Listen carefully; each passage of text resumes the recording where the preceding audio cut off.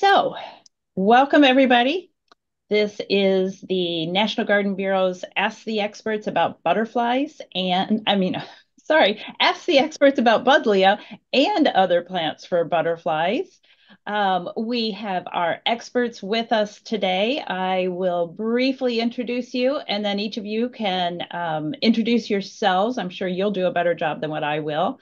So we have Laura from Walter's Gardens. We have Natalie from Proven Winners Color Choice Shrubs, and we have Linda, and she is going to be talking to us about butterfly candy buddleia and a few other things, as they all will. So let's see, I'll toss it back to you, Laura. Tell us about yourself and Walter's Gardens.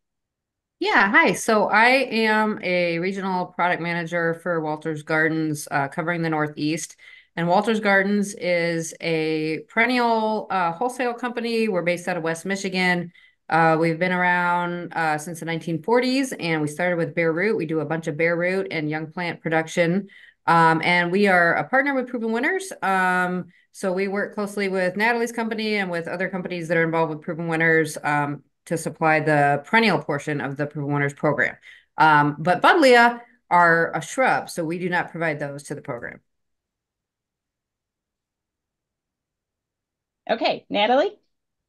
Hi there. My name is Natalie Carmoli, and I work for Spring Meadow Nursery, which is about 40 minutes from Walter's Gardens.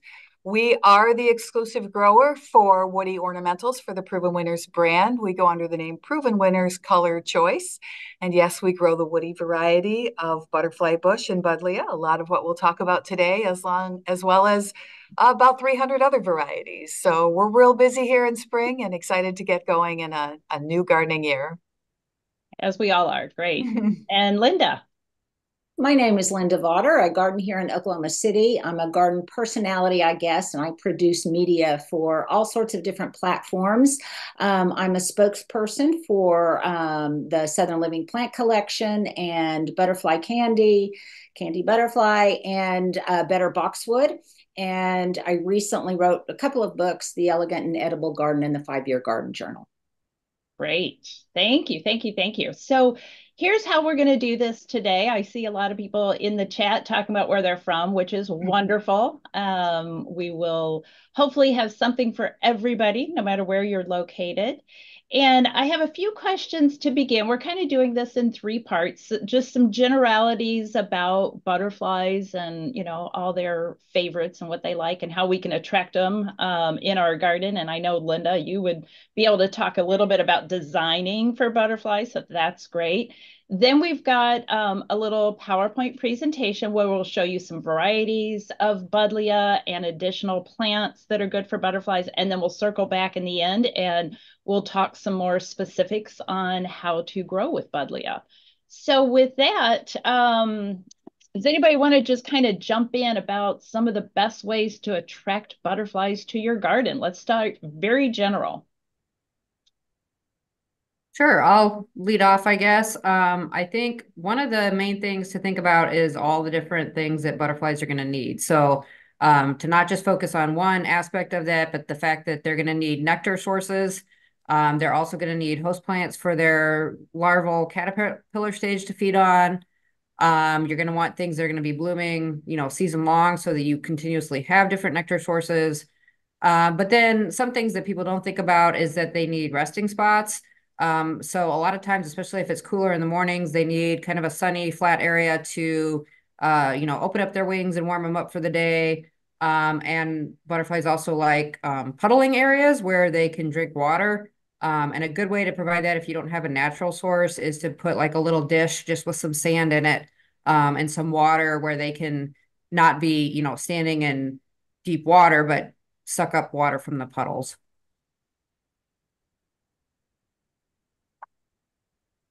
Anything to add? No, I think, that's exactly what I was thinking too. And we'll have so many questions like this, right? Where people are like, are buddleia a great, are they the best thing for butterflies? Well, they're like just if you had a sandwich and all you had was bread, right?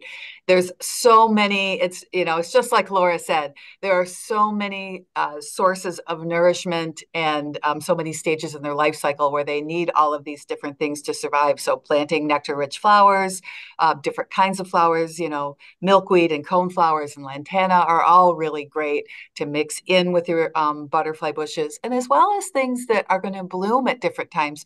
Butterfly bushes will start a little later. We always like to say they press the snooze button on spring. So because they bloom a little later, having things that bloom earlier too, to get them started in the season is a great idea.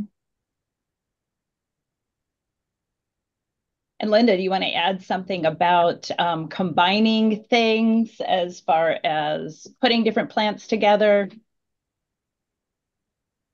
Oh, you're muted, Linda. My connection, so I apologize.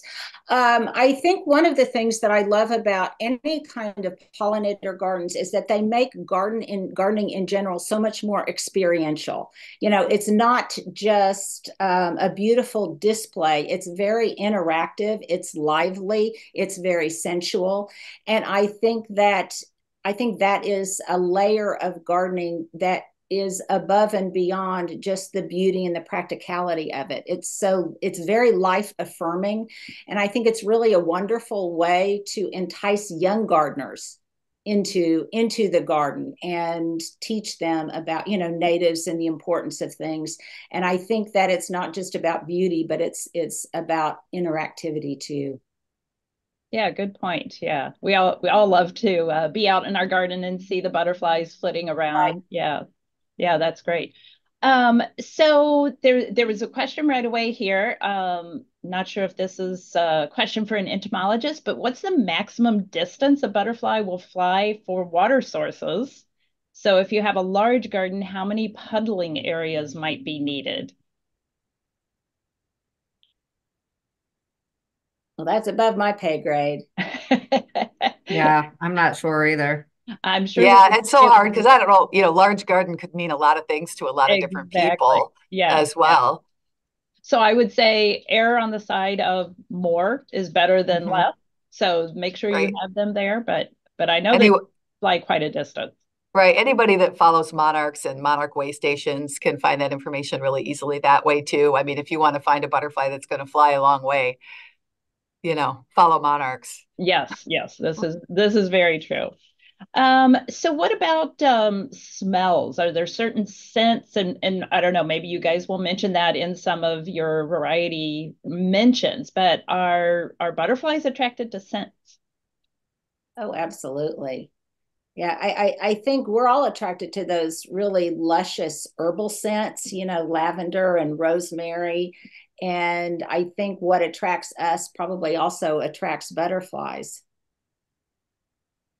Yeah, I think the butterflies can, I believe from research I've done or, things I've read before that their sense receptors are in their antennae, and that they can smell nectar. And I don't know how much they differentiate between the different types, but I'm sure since certain species of butterflies prefer certain nectar plants, that they can. So yeah, they do smell and use that to detect the flowers that they're looking for. And then we also had a question about using sugar water. Obviously we use that for our hummingbirds. Our butterflies, or can they use sugar water just like a hummingbird would? Absolutely. You can supplement a butterfly's nutrition with sugar water supplement. Um, they're attracted to it. But, like we said before, it's just part of the whole story and nutrition for them. But it's a great attractor. Just like you wouldn't only feed a Baltimore Oriole grape jelly. Um, it's just part of the story. But yes, great attractor. Diversity is great. Diversity in your garden, diversity Hmm. in food, Hmm. Yep. that's I good. think it's also, maybe I might interject. I live in an urban area and homes and gardens are pretty close together. And so obviously while I as an individual can try to incorporate as much diversity into my garden as possible, it's also helpful to encourage your neighbors, so that diversity can extend just beyond your own landscape, but it can also extend to landscapes that are nearby or contiguous wherever it is you garden. That's one of the things we love about gardening is we can always share our knowledge, and there's a lot of people hungry for knowledge too. So that's, yeah, good, great tip. Let's talk about regionality. Let's see here. So we've got 2 in Michigan, 1 in Oklahoma. I'm in Chicagoland, but I'm not one of the expert panelists. I'm just moderating. But let's talk about regionality, not only of plants, but of different butterfly species. And how does that impact what you're planting in your garden? Well, one of the things, oh, go ahead. I was just going to say, I think it's important to know what species of butterflies are in your area. And there's a lot of information on the website. You know, all of us here, I think, are definitely a little bit more plant focused than butterfly focused in terms of our knowledge basis. But if you go on the web, there's lots of good information about which butterfly species feed on which nectar sources and which of their larvae feed on which plant sources for foliage. So just to make sure that you're matching those up, you know, if you're trying to focus on a species of butterfly that's not even in your region, there's no point in planting plants that will host their larvae if they're not going to be there. So you just want to keep an eye on what butterflies are going to be in your area already and make sure that you're offering the nectar sources and larval food sources that they will actually feed on. Well, one thing that's important here in Oklahoma, speaking of geography, is it's very, very difficult to garden in Oklahoma. And so sometimes we err on the side of what can we get to live? You know, what can we get that can make it through a summer where temperatures not infrequently exceed 110 degrees? And so one of the things I love about the Buddleias and some of their companion plants, you know, the salvias and rosemaries and things like that, is that they can really handle the frequent droughts that we have. They can handle the intense heat. And some of the Buddleia that we'll be talking about, they can continue to bloom if deadheaded well into the heat of the summer. And for a very, very long period of time. So I think it's so important that we know our gardens and our geography and, you know, what our thresholds are. And it may sound kind of extreme, but in really difficult areas, it's just what can I get to grow that will attract any kind of pollinator and doesn't create some kind of issues in terms of invasiveness or you know, getting a little bit too rambunctious in your garden. And this was not planned, but that was a perfect segue. Is I think we're talking about Buddleia. It is the year of the Buddleia for National Garden Bureau. And I know there are a few areas in the United States that those states do have it on their invasive list. So maybe you guys can talk about that. We will refer everybody to a blog that we just wrote on the topic. Right plant, right place. Just because it's invasive here does not mean it's invasive there. So does somebody want to, I mean, probably all 3 of you. And it looks like we've got Tim coming on soon. He's our other panelist. So as soon as we can get him unmuted, that's something on my end I'm doing, we'll add into our panelists. But if you guys want to talk about that, and let's just talk about what is happening among the breeding world, as far as making some of these varieties sterile or having a lower seed set or something. So take it away. Whoever wants to broach that, we'll let everybody speak up. I can start there. Yeah, of course. Whenever it comes to any invasive species, yes, it's very regional, whether or not it's going to be particularly invasive in one part of the United States or another. Butterfly bush tend to be very invasive out west. And then here in Michigan, not so much. I've never had a butterfly bush reseed in my property. But we are addressing that anyway because we want to be able to have anybody buy our butterfly bushes nationwide, right? So we start breeding for non-invasive cultivars. These cultivars sometimes will be called seedless, sometimes they will be called sterile. Sometimes the seedless obviously means they don't produce seeds. Sterile means they produce a non-viable seed. Or a lot of times you'll hear them simply being called low seed set. We will never call a plant seedless, even if it produces one seed out of 400. If it's the plant that it's matched up with is producing 4,000 seeds and it produces one, it's not seedless anymore, even though it's completely non-invasive at that point.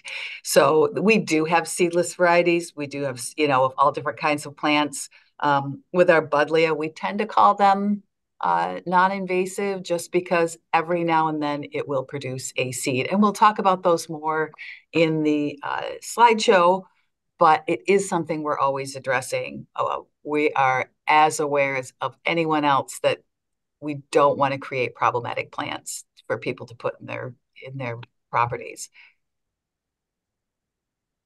Yeah, I mean, the Buddleia that we have introduced through Walter's Gardens follows pretty much the same kind of guidelines as what Natalie was talking about, that we are continuously working with our breeding team on developing varieties or selecting varieties that have low to virtually no seed set. We don't call any of ours sterile just because in order to use that terminology, typically you would have to get them certified as such. And we just haven't done that, but we call them low to little seed set. And if you follow along with what we do in our introductions, you'll see that sometimes we replace one variety with another. And typically that is because we've found similar or better varieties that have reduced seed set. And I might add that in addition to those concerns, I also love the fact that so many of the new ones that are being bred are of a scale that is so much more befitting our home gardens and residential gardens, because those that have been grown formally, just be massive. And sometimes that is it's just too much. And increasingly, as some of our gardens are downsized, we want things that are more minimal, and we want alternatives to, one thing I love about any of these blooming shrub varieties is that they are alternatives to seasonal color planting. So you can get seasonal color from these beautiful Buddleia, and they stay a manageable size. So they're great alternatives to, flat after flat of annual color. And I think that's really important. And they just are a little bit more tame. They're lower maintenance, and there's just so much to commend them. Yeah, good point. So now I'm going to introduce Tim. I am so sorry, Tim. I was trying to go over there and trying to do three things at once. So we welcome Tim from Star Roses and Plants. Tim, you want to introduce yourself? Hi, everybody. I'm Tim Wood from Star Roses and Plants. I cover the Midwest for them. Been with this company for 20 years, and it's a great company to be with. And we're always trying to look for new and interesting genetics to bring to the landscape. Not just roses, obviously, since we're here with butterfly bush, but perennials, trees, and so on. For us on the sterility aspect or low seed set, we certainly don't call ours seedless or sterile. As we get into the slides, you'll see some of there's certain characteristics in plants that we're looking for that tend to lend to low seed sets. Not necessarily sterility, but definitely low seed set that we're looking for when we're screening our plants. And then we're taking the other step as well, as we're working with universities then on certain varieties to go through and have them either certified or find out exactly what level of seed they're producing and the viability of those seeds. And we do know that Oregon is one state that is definitely battling the invasive issue. And we also know that there are some trials through Oregon State University that, if readers so choose, they can enter those trials and really get that judgment back on the sterility or low seed set. I just thought I would interject that. So we do want to move on to the PowerPoint, but I think we've got a question here that I would like to see if you guys can comment on this. She says, can you comment on the quality of Buddleia nectar? I have read it's of lower quality, but still see so many butterflies on my Buddleia. So turn that one over to you guys.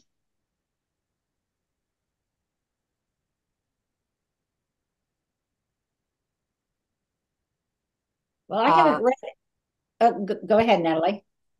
You know, I don't think there's a problem with Buddleia nectar. I can't even say the word nectar. I don't think there's an issue there. I mean, if the butterflies are there and they're getting their sustenance from it, and you're doing other things like feeding them sugar water, the nectar certainly isn't an issue. Is there are some nectars of higher quality than others? Probably. I'm not an expert at it, but I don't think it's an issue. I think it's maybe an argument that people make that maybe aren't terribly fond of Buddleia anyway. But I do think it's a good food source for butterflies. Yeah, butterfly's not going to come if it's not a good food source for them. And I've been looking for the actual research, like a good peer-approved research, and I can't find anything from any research station, from Mount Cuba or anything that really has dug in and proven that it's not good nectar. So I'm not sure if it's, an urban myth or something, but somehow that rumor got started, but there's no proof on it from what we can tell. Tim, maybe you can address this. I would think the quality of the nectar would depend so much more on the health and the vigor of the plant itself and the quality of the nectar that those individual flowers can produce. So I could be wrong on that, but the health and the vigor of the plant, I would think would really make a difference. I would agree. Okay. So are we ready to talk about specific Buddleia? And by specific, I mean pretty much newer varieties of Buddleia. So let's see here. I have my screen here. And Linda, I believe you are up first. So as I go through here, we've got Linda's variety to talk about, and then we will move on to our other panelists. Yeah, and anecdotally, I have grown, I think, every one except for the raspberry color. And I started a brand new garden last year, and I could not believe how beautifully these all performed. And I love the fact that the colors I again always speak from a design perspective typically, but I love the fact that the color palettes of so many of these diminutive Buddleia, whether they're butterfly candy or some of the others, they really speak to, if you want that English garden look with those English gardening colors, then they are wonderful to incorporate into your landscapes. I think they're, especially if you're trying to go for example, like a Mediterranean vibe, and you want something that is really going to play up the gray tonal qualities in some of the things you plant, then all of these are wonderful for that. And they also, I think, really create great synergy with other pollinating attractors that grow in like conditions. So for example, I have my butterfly candy, I've grown the lavender and the little grape and little coconut, and I have paired those with things that just naturally want to grow here on the prairie, natives. So some of our native echinacea and lychnis and gay feather and some of the other natives that we grow here on the prairie, they just all perform and both aesthetically and practically just beautifully together. Now, I will say that one thing that I tried to be mindful of, and I think we all need to be mindful of when we plant these, is I don't know how it is in Michigan where you guys garden, but it's very, very heavy clay here. And so when I planted mine, I really wanted to ensure that they really had wonderful drainage. And I think here in Oklahoma, we garden in the land of the extremes. So last year, it went from, we had 112 degrees in the summer, and we had set a record low of 0 degrees here in the winter. So these plants really sailed through that, and looked pretty good, amazingly, in the process. And so I think that while they can handle those temperature extremes, one thing I don't know they could have handled if they really had overwintered in really cold, wet, heavy soil, because they are prone to root rot. So those are some of the considerations, but there are just wonderful combinations that you can come up with using perennials like coreopsis and different lavenders and catmints and all sorts of herbs that I think are just spectacular. Great. Thank you, Linda. Okay, next up we have Natalie with several of your varieties. Yeah, hi. So let's start with the Lo and Behold series. Now, the first two series that I'm going to talk about are the Lo and Behold series and the Miss series. And we'll talk about Miss in just a moment.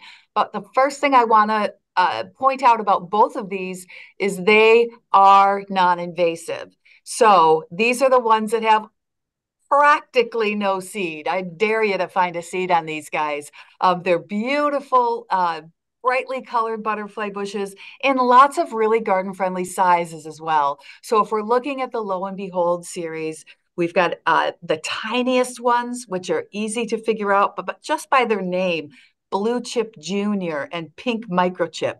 Those are both 1.5 to 2.5 feet tall and wide. So they're a really nice petite size. You could fit them in a small container. You could put them in the front of a border.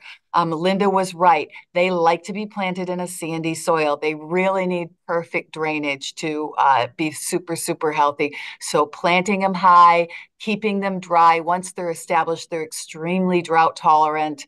And these guys are a really beautiful, brightly colored, small butterfly bush with really gorgeous full season color. Our newest color is Lo and Behold Ruby Chip. You can see that all the way to the right of those three pictures there. That one's going to get to be about 2.5 feet tall and wide. That's our newest color. It's one that we took from Miss Ruby, which is in the Miss series we'll talk about in a minute. Miss Ruby was such a popular color, and we wanted to bring that into the Lo and Behold series. So the three you can see there, I think you're looking at Blue Chip, Pink Microchip, and Ruby Chip, and then we have another one called Purple Haze. That's a purpley color in between those two pinks. All right, and this is the Miss series. So we have Miss Molly, Miss Ruby, and Miss Violet in this series. I like to provide pictures with actual butterflies. There's the proof, like you need it, because when you plant these guys, they're going to be flocked with butterflies. Around here, we see a lot of monarchs, which is really lucky. I know a lot of people are doing a lot of hard work to improve the monarch population, and we're really seeing some great evidence of that. These are a little bit bigger, still a lot smaller than size than your conventional butterfly bush. So these are probably half the size of a conventional butterfly bush, coming in at around 4 to 5 feet tall and wide. That might seem big, but we've talked about those great big second story plants where you can only see the flowers from like a second story window of your house. So these are a nice compact size still, nice back of the border plant. You could layer things in front of them. They're going to bring that nice late season color to your garden. So this is the Miss series, also non-invasive. And then finally, we have the Pugster series. If you like a tiny butterfly bush, these are the guys for you. I like to say that their flowers almost look like little jester hats coming off from a really perfectly rounded, 2 foot tall and wide habit. So you get this really tiny, really rounded habit with full-size flowers. Sometimes I'll show people a picture of my hand laying behind Pugster amethyst, which is the one all the way to the left there, that light purple velvety flower. The flower is as long as my hand, and I can reach an octave and 2 keys playing the piano, so I've got a big hand. So we've got these giant flowers on this tiny, tiny little butterfly bush. The other thing about Pugster is It's got a really sturdy frame. So it's going to put up with a little more of a winter beating. Butterfly bushes, woody frame can tend to be a little brittle and break under snow. This one's a little more sturdy. That said, even though this is dwarf, two, maybe 3 feet tall and wide, it needs to be pruned every year. And I say that about most butterfly bushes. You want to prune them in the spring when, like I said, they're going to wake up late, but you're going to see those first bunches of foliage start to emerge in late summer. Prune just above on the stems of that first bunch of healthy foliage that you see. It helps keep them in shape. It helps keep them small, and it helps keep those flowers down where you want to see them and not at the tippy tops of your plant, no matter what size plant you're growing. So this is the Pugster series of dwarf butterfly bushes from Proven Winners Color Choice. Thank you, Natalie. You answered one of the questions that I have for later is about pruning. So thank you for doing that. Perfect. Let's hear. Tim, I think you're up now. Wonderful. So we are also breeding for smaller plants, but let's get some love to some of the old-fashioned taller types that get about 3 to 4 foot tall, 4 foot wide. And this kind of speaks to what we're looking for in the way of breeding and lends to where we think we have a pretty significant low seed set. So this is cranras. Cranras is going to be about 4 foot tall by 4 foot wide. One of the things that we're always looking for, like we do with roses, is continuous blooming and plants that are going to flush past the old flowers. Butterfly bush tend to rest, so you'll get a good flush, and then you'll have a little bit of a slowdown, and then you'll get another flush. So the nice thing with cranras is we're continuously pushing new flowers. So you'll get your first bloom, and then you have more flower buds coming as well. So that's one of the qualities that we're looking for, so that the homeowner is going to have flowers throughout the entire season, always attracting butterflies and pollinators.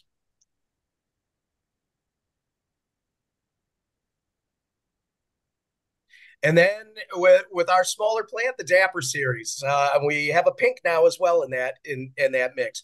Plant that's going to be 18 inches to 2 foot wide, white, blue, pink, and another one of those plants that if you can look at the middle picture, you'll see that there you go. You see that nice big flower right there to the right and to the left. You're seeing new flower shoots develop right behind the old flower. So by the time that this flower is out of bloom and starting to rest, you're going to have new flowers developed and pushing past those old ones. So you can deadhead, but the beauty of the Dapper series is you don't necessarily need to, because it's going to continuously be pushing flowers. One of the things that we've found with rose breeding, which we've been able to extrapolate into butterfly bush breeding, is if you're continuously producing flowers, you're typically not producing seed, or not a lot of seed, because typically those plants will rest.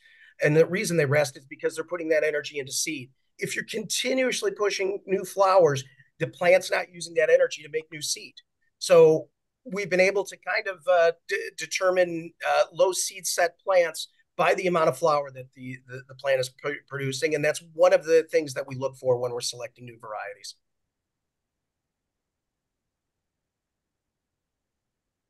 And then some of our small classic varieties that we have, Petite Blue Heaven and Tutti Frutti. These are great small 18-inch by 18-inch butterfly bush. And I'm going to ask a question of you, Tim, and I think it's going to be the same for all of them. Basically, most of these shrubs would need full sun, correct? Most Buddleia? Correct. 6 or more hours of sunlight. Okay. And we had a question about zones, and Natalie answered that her Buddleia are hardy in zones 5 through 9. Tim, what about yours? The same. They're going to zone 5. They'll die back to the ground, like Natalie's saying. You give them a good pruning in the spring, and they're going to flush back with flowers for the summer. Okay, great.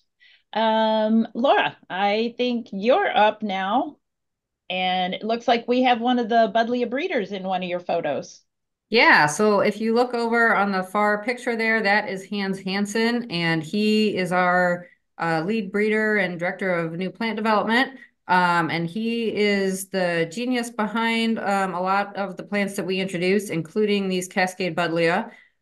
So I'll jump right into the Cascades. I absolutely love this Buddleia. It is a larger series. It's not one that we intended to breed down into a small pocket size. As you can see, I mean, Hans is 6 foot tall. These plants grow to 5 to 5.5 feet tall, depending on age and variety, and the same width.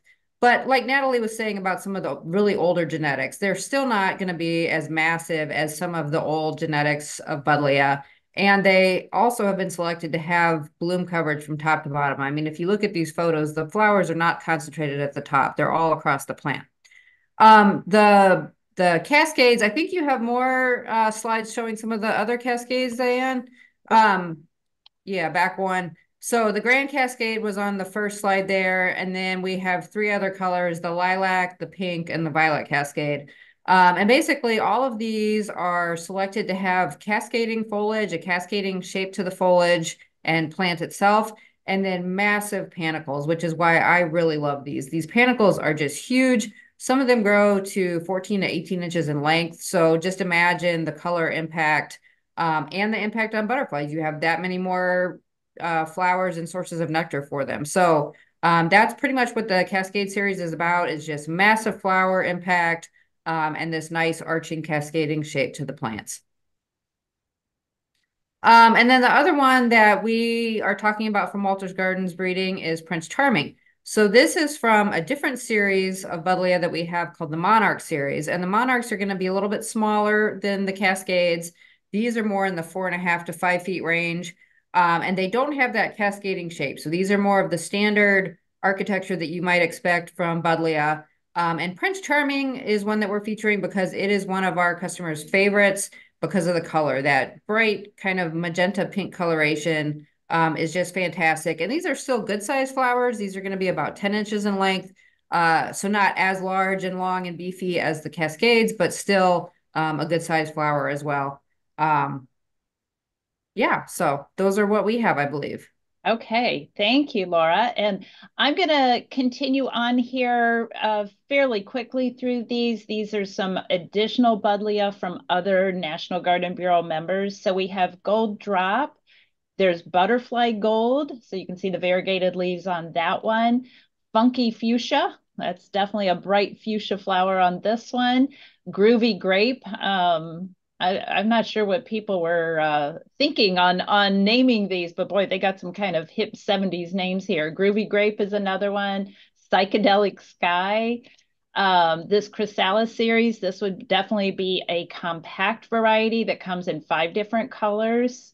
And Baby Buzz, so this one was bred to be able to be grown in hanging baskets and containers. So that's the size of that one. And then Leah Midnight Blue and Raspberry. And with that, okay, let me go back. So that is it for our Buddleia. And now what we're going to do is let each one of our panelists talk about some additional plants that are really good for butterflies. So I think, Linda, you're up with the Agapanthus. Yeah, I can't speak enough to the fact, and I love what Tim said about the fact that it's just a constant show. They just repeat bloom over and over and over again. And while some of us might want to deadhead and some of us might not, I think the more we do deadhead, the more beautiful the presentation of the plant. And it really then accentuates some of the companion plants that much more. So at the time I planted lots of the butterfly candy, I also planted a whole different myriad of different kinds of agapanthus. And talk about a show. I mean, you could barely walk through the garden without being hit by some kind of pollinator or some or butterflies. So I think I also like the fact that this agapanthus and agapanthus in general, other plants as well, I like that contrast of the strappy foliage, even when they're not in bloom, with the gray foliage of the shrub of the Buddleia. I just think it's really beautiful. And the color palette, you've shown it here, is the same color palette if you use some of the lavenders or grape colors in all of the Buddleia tonal ranges. It looks so beautiful with that really fresh white. I love this Agapanthus everwhite. There's one that is even more cold hardy called Indigo Frost in the Southern Living Plant Collection that I am really excited about because it can help segue into the winter and then back into the spring without dying out if your zone can't accommodate Agapanthus. And, you know, it's back to that, what scents are butterflies attracted to? And boy, they're attracted to rosemary. And I think this one in particular is a little bit more cold hardy and seems to be able, if you give it a lot of good grit, seems to be able to tolerate soils that are a little bit heavier. But boy, do these attract the butterflies. And over a very, very long period of time, it is, again, as I said earlier, to me, very important in the design of a garden that it be experiential as well. And there's nothing more experiential than the scent of rosemary when the sun hits it. Likewise with gardenias, the fragrance when, you know, those of us in the South, we have to really exploit the heat and the sun as much as we possibly can. And when you are in a garden that's got all of these fragrances, then I think that heat not only helps those fragrances exude into the garden itself, but also I think then enhances its ability to attract pollinators. So I think, again, it's all of those different kinds of things. And if you're looking for a really great plant that has great texture, that has been award winning all the way across the pond, they're so excited about this Mahonia soft caress, if for no other reason that it can really handle the shade. And I love its blue, that kind of blue-green, delicate ferny foliage, and the fact that it too will attract all of those pollinators, but in a way that's sometimes hard to do when you don't have a full sun landscape. And so this is a brilliant container plant, a brilliant landscape plant, and just really, there's nothing not to love here. Great. Thanks, Linda. And next up, we have this. I believe this is Natalie. It is. Okay. So we have, I chose a little quickfire panicle hydrangea just to point out the fact that, you know, we can choose a lot of hydrangeas for our gardens, and there are two different types, right? There's the mop head and the lace cap type. You're going to find that in your big leaf hydrangeas, your panicle hydrangeas, your smooth hydrangeas. And this is a nice lace cap version. And what it means is inside of that hydrangea, you've got your fertile florets. The big showy, like white florets you can see on the left there, or the pink ones as the blooms transition throughout the year, are the sterile florets. But the butterflies want to get in there to those fertile florets, and that's where they're going to get their nutrition and the pollen and the nectar that they're searching for. So anytime you can find something that's a lace cap that's easier for any kind of pollinator to be able to reach, it's a great choice for your garden. So I chose Little Quickfire because I know people love hydrangeas, and anytime I think you can choose something like this lace cap, it's a great choice. It's a nice small choice. If you don't have a lot of room, you can see it works great in a container, or you can put it, you know, straight in the ground. They're super hardy. They bloom on new wood. They couldn't be easier to grow. And this one, because it's named Quickfire, we have a few in this series, will bloom about a month earlier than other panicle hydrangeas. Okay, moving on. We're moving on now to Bloomerang Purpink Lilac. Remember, I talked earlier about having enough sources of nutrition and enough attractors throughout the season. So if you want something that's going to be one of the first to bloom, of course, it's a lilac. The Bloomerang series is our series of lilacs that bloom in the spring like a traditional lilac, take a rest, and then bloom again in midsummer. We call it purpink because the blooms are a little kind of a mixture between pink and purple. But depends on how the light's hitting it, I think. But it's also our strongest rebloomer yet in the Bloomerang series. So when you get that second bloom in midsummer, It's going to be a nice full bloom, that beautiful classic sweet lilac scent. We've already talked about the fact that butterflies do love a sweet scent, and this definitely provides that. It also provides a shape that pollinators really like. They like those clusters. So when you see a butterfly bush, you're going to see those clusters of blooms, the inflorescence of all the individual blooms. Same with these lilacs. Each individual is a cluster with that nice little space in the center where they can get their nectar from. Per pink is 3 to 5 feet tall, 2 to 3 feet wide. USDA zones 3 to 7. I also chose double play doozy because the pollinators go crazy for it. It starts blooming in midsummer, continues till frost. Double play doozy is a seedless, non-invasive spirea. Same with butterfly bushes. In some places, people might have trouble with spirea. In other places, not so much. But what makes it the fact that it's seedless really, really interesting is most spirea have to be sheared to rebloom. They bloom on new wood, but you need to shear all those old flowers off to make it rebloom again. This does not, because it doesn't produce seed, it blooms, and it doesn't have that little voice in it saying, hey, we've already bloomed, we're done blooming for the year. It doesn't have any idea, and it just starts pushing up new flowers through the old seed heads. Beautiful dark green foliage tinged with burgundy in the spring, and absolutely gorgeous Spirea japonica. Spirea, that was the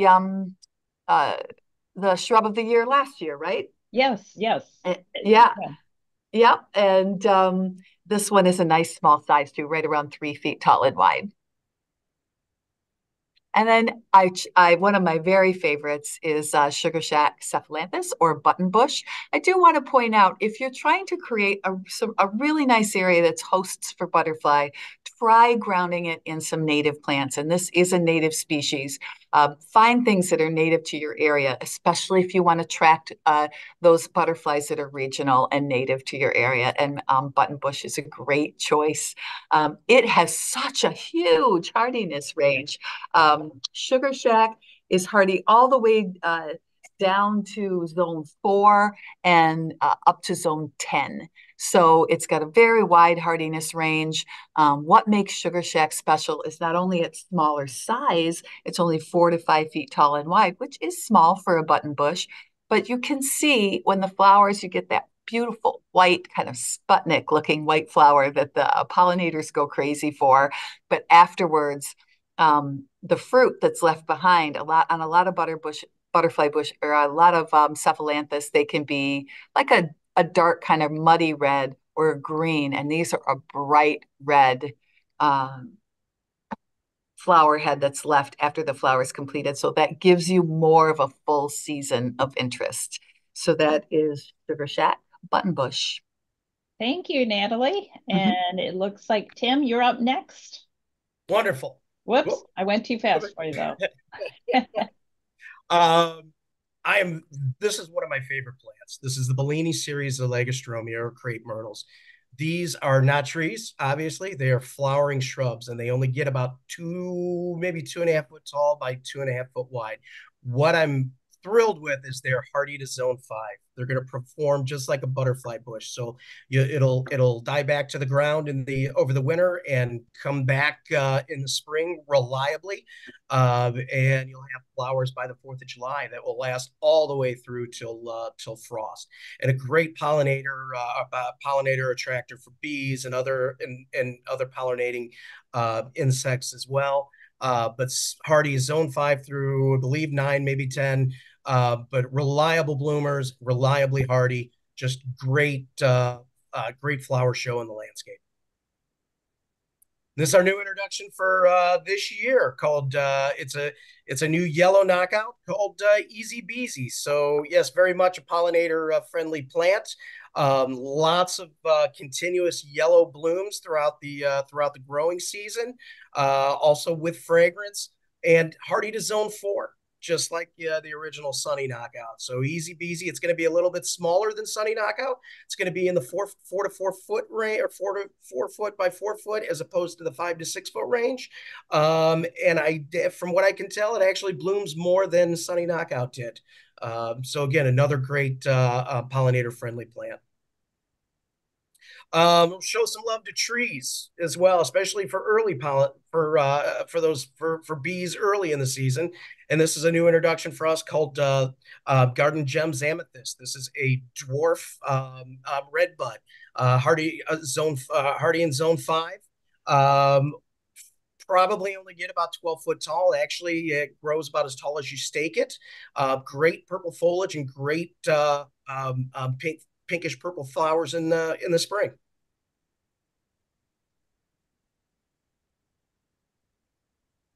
And then for a native, hibiscus head over heels, the perennial hibiscus.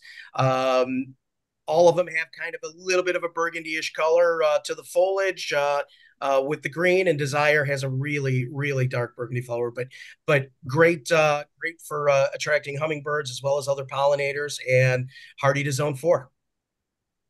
Great. Thank you, Tim. And Laura, I think it's your turn to wrap us up with an additional 4 varieties.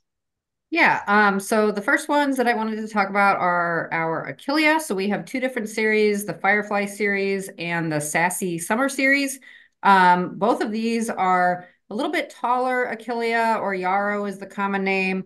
But what makes these nice is that they have very, very strong stem strength. So even though they get up to about 2 feet in height when they're in bloom, these are going to be very strong stems that aren't going to lodge or flop open. The main differences on the 2 different series is just the colors that are available. So we have everything from white to bright yellow to a couple of my favorites that are pictured here, the Firefly Peach Sky, which kind of grades from yellows to peaches to more of an orangey color. And then, of course, the nice bright red Sassy Summer Sangria. And then asters. Asters are a great, very late source of nectar for butterflies. So while the Buddleia typically start in the summer and go on towards fall, these don't even start until early fall and continue on through fall a little bit longer than most of the other flowers in our gardens. And of course, these are also natives. So these are both cultivars of the New England aster. So they are a native aster.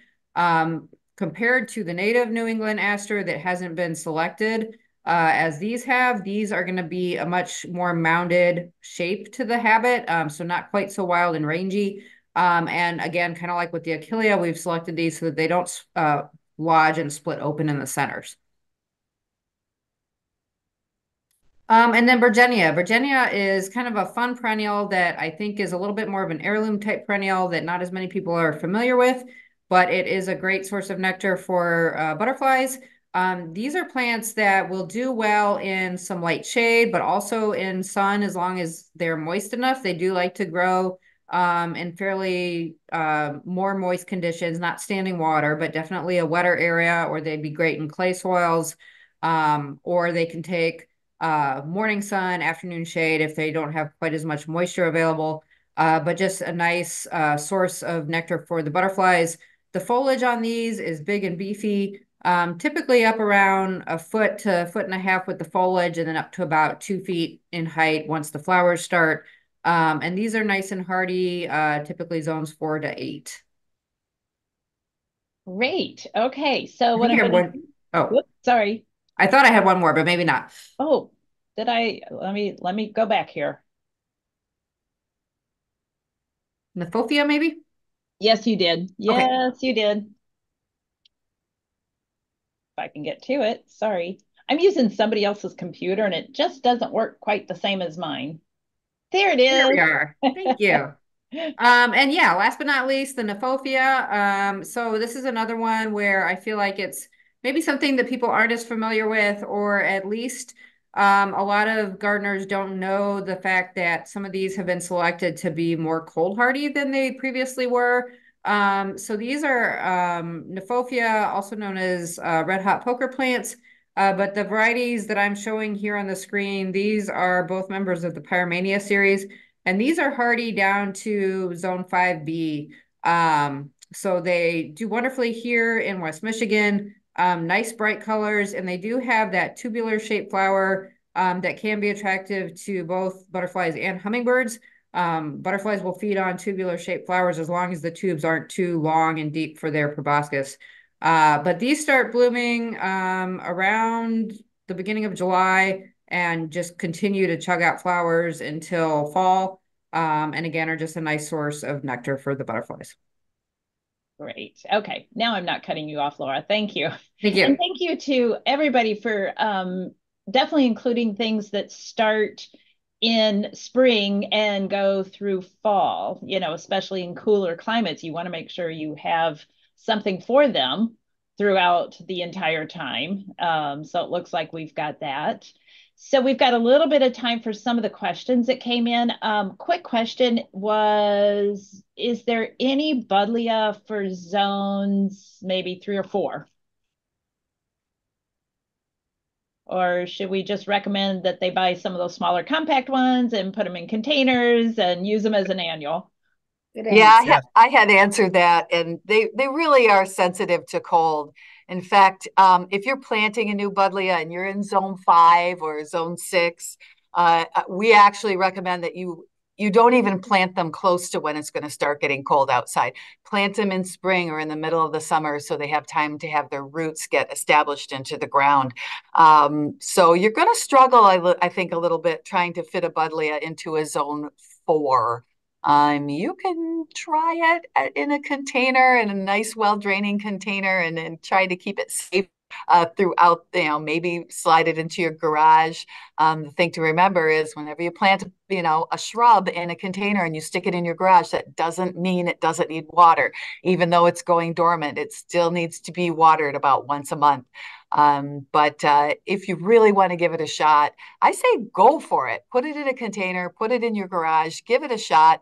If there's one thing we gardeners love doing is seeing how far we can push the hardiness or, push the shade tolerance or whatever of a plant.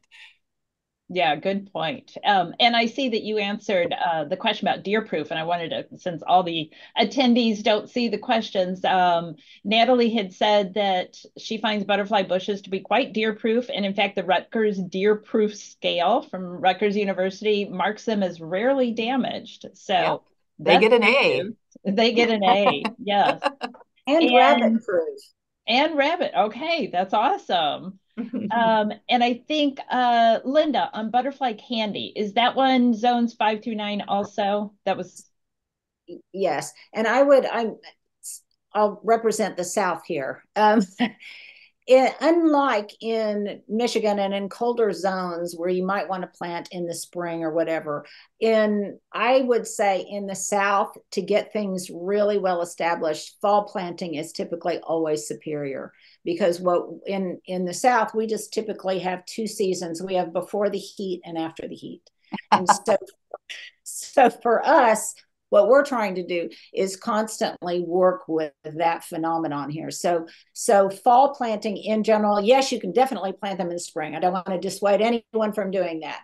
But in general, we like to get our plants in the ground so that they can establish a really good, strong root system before they have to deal with sometimes very, very premature, extremely warm temperatures in the spring. okay. Another question was about Buddleia Davidii. So are most of the ones that you guys were presenting, are they of that species, or is it interspecific, or is it's just that we're breeding Davidii to be less sterile, low seed set? Okay.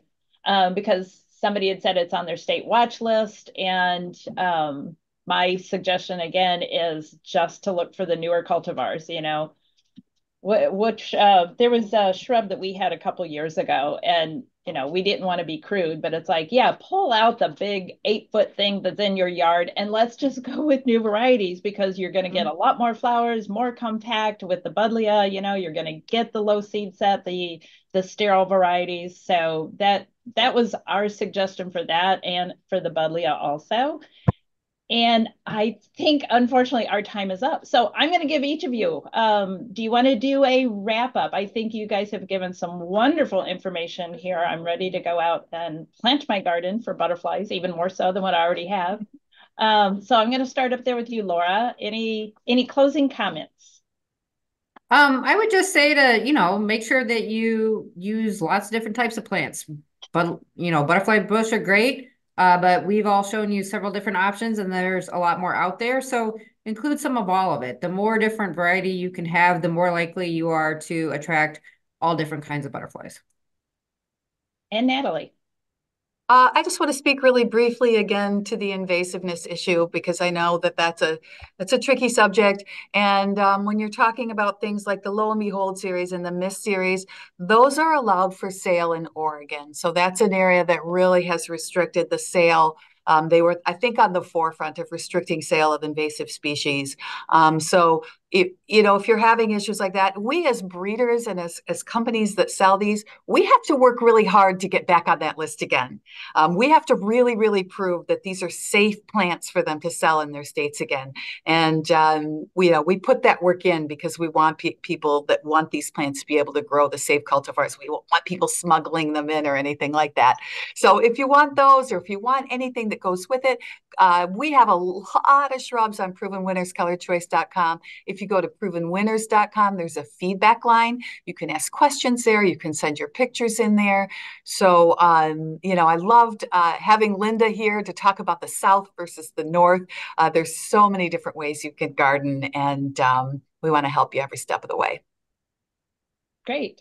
And Linda from the South. Yeah, I think in the South, particularly in Oklahoma, our challenge is just to be successful in the garden. And so when you look at some of these varieties that not only have been bred for things like not being invasive and for scale and for other issues, it's definitely worth it to pay $1 or $2 extra to get a plant that has all of these benefits to them, but that also gives you a much greater likelihood of success. And I think that the quality of these plants speaks for themselves, and for none of us like to fail. So to be successful gardeners that can create beautiful habitats not only for ourselves but for our insect wildlife and other wildlife as well, it's just imperative that we really look at these kind of options. Great words. Okay. And Tim, since I was so rude to you and didn't let you in on time, you will never forgive me for that. Sorry. We will give you the last word then. You know, the only other thing I could add is when you're planning your garden and you're looking to landscape and you're looking for pollinators, don't forget a full season of bloom, or at least 3 out of the 4. Look for things for early spring. Make sure you're feeding plants, or planting plants are going to bloom later into the fall, so that the pollinators are getting that food source when they need it, and at times that they may not have a lot of options when it comes to finding the nectar and finding food sources. All right. So our last word was a big hurrah for our butterfly friends. Let's go do something for them. Okay. Well, thank you, everybody. Thank you to our panelists. Thank you to all the participants. This was wonderful, very informative and inspirational. So with that, we say thank you, and we'll see you on our next webinar.